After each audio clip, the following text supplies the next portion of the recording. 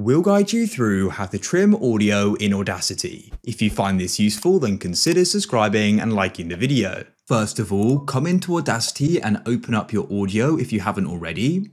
So you can go and click on File and click on Open. I already have got some recorded here though.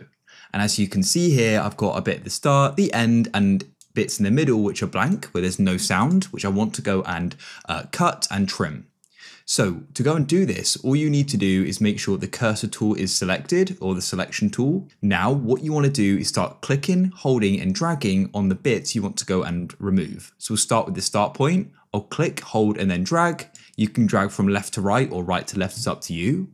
With it selected, just press the back or delete key on your keyboard. And as you can see, it's removed.